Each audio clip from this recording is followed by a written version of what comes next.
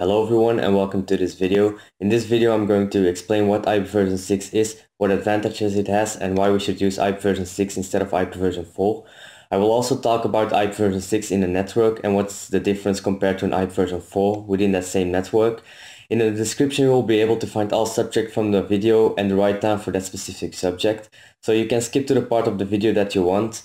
You will also be able to find all websites with more information on every subject in the description. Here you can see the table of contents. I will start off with some history and after that I will compare both internet protocols to each other. Then I will give you some advantages and examples of an IPv6 address, and after that I will talk about subnets and internal network addressing.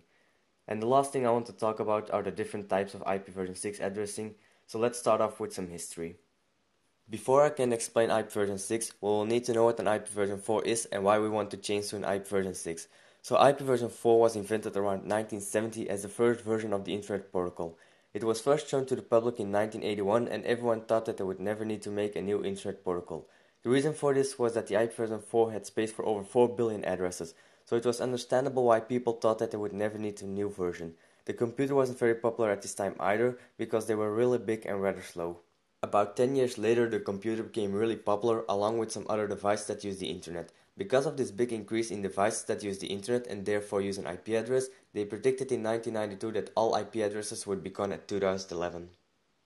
Most people believed this, and because of that they started to make a new version in 1994, the IPv6. They wanted to create a new version of the Internet Protocol with tons of improvements compared to its older version. The plan was to slowly implement IPv6 and to remove IPv4 completely. This became a very difficult something because around the year 2000 a lot of new inventions hit the market. Better computers, the Palm, the first smartphones, MP3s with internet capability and many more devices that use the internet. The problem was that all of these devices were made to work on IPv4 and IPv4 only. Because of this they couldn't implement the newer version because all of these devices would become useless. Today we can still see the impact from back in the day. 94% of our devices still use IPv4, but the good news is that most of new devices have the possibility to work with IPv6. It's hard to say when we can fully switch to IPv6, but we hope to do it as soon as possible. Some big companies like Google already work with IPv6, but still support IPv4. Okay, now that we know everything about the Internet Protocol's history, let's compare them both head to head. In this table you can see a quick head-to-head comparison from both Internet protocols. The first difference and the main reason why we want to switch over to IPv6 is the amount of bits. An IPv4 address uses 32 bits while an IPv6 address uses 128 bits. As I mentioned in the history, the 32 bits aren't enough to supply every person with the public IP address. With IPv6 this isn't a problem anymore. There are enough IP addresses to give multiple public addresses to one person. This is a huge advantage compared to IPv4.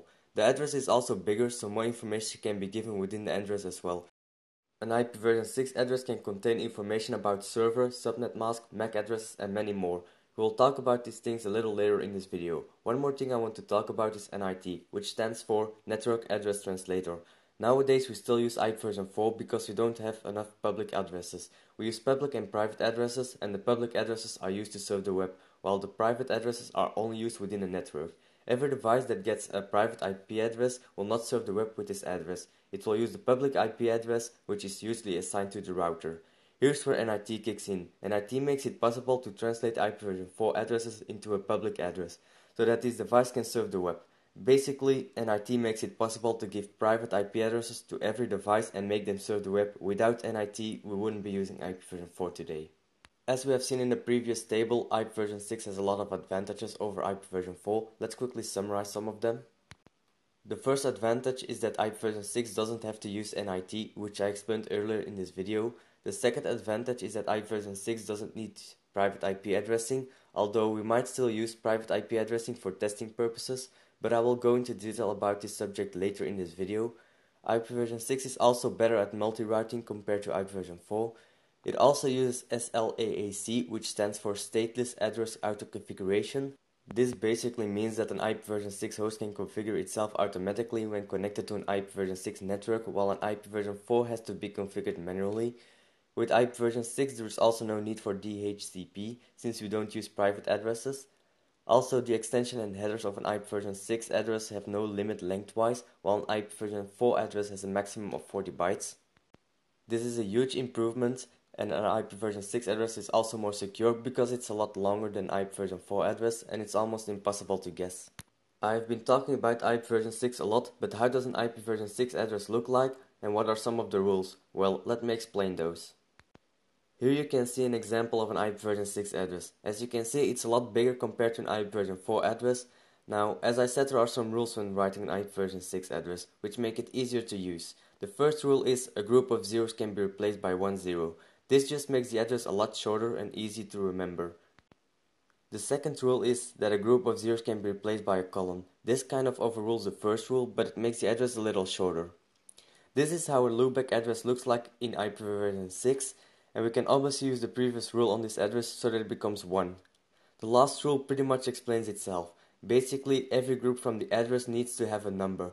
Now that you know how an IPv6 address can be written, we can move on to subnets.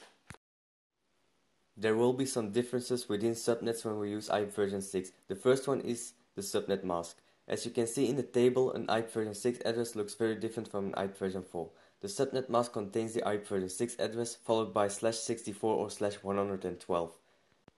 Both of these will be converted into a hexadecimal number, and this number will then be placed in the middle of the address. This means that an IPv6 address can be divided into 3 parts: a network address, a subnet, and a unique device address. The first 48 bits from an IPv6 address will determine the network's address. When you receive an IPv6 address from your provider, this address will be the same for pretty much everyone within the same region. The next 16 bits will determine the subnet address. The subnet address and the network address together will give you the subnet mask from the network, and the last 64 bits will form the unique device address. Our next thing on the list is internal network addressing, or ULA, when talking about IPv6. I will go over this very quickly because internal or private network addressing isn't really needed for IPv6 because all devices can have a public address. Most people only see one reason for using private addressing with IPv6, and that is for testing purposes. Most companies will have to change a lot about their systems when we will fully switch to IPv6. Because of this, companies can use private addressing for testing purposes and for making their systems ready for the switch to IPv6. Besides that, there aren't any advantages to private networking with IPv6 anyway.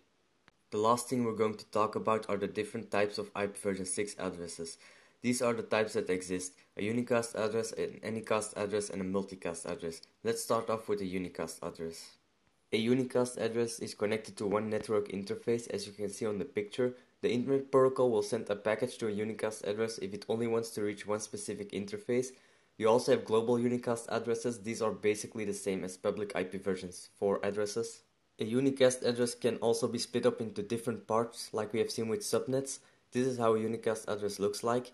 We have a total of 128 bits. 48 or more bits are used for the routing prefix. A routing prefix is a network address that you receive from your provider. Then we have 16 bits or less. These are used for the subnet ID, or basically the host.